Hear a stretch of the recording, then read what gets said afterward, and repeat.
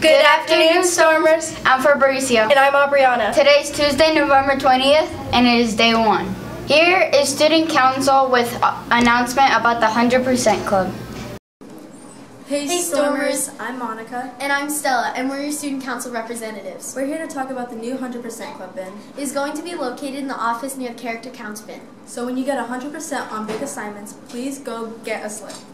Please fill it out and place it in the new box located here. Hey Stormers, are you ready for Mix It Up Day? November 30th is right around the corner. Are you a team player? Are you up for the challenge? If you want a chance to win a prize, you need to know how to play the games. Make sure you watch the Minute to Win It videos right after the announcements. In other fundraising news, look for Honey Baked Ham and Harkins Theater flyers for more information on how to give your family and friends gifts this holiday season. In sports news, tonight our girls and boys cross-country teams travel to Sossaman for their meet against Anderson Junior High and Queen Creek Middle School. Our 7th and 8th grade girls softball and boys basketball teams travel to Anderson. Good luck, Stormers!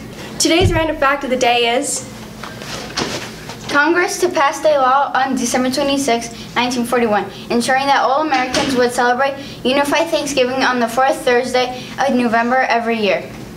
Today's thought for the day is from Ralph H. Blum. There is a calmness to life lived in gratitude, a quiet joy. Thanks for watching, Stormers. Please stand for the Pledge of Allegiance followed by a moment of silence.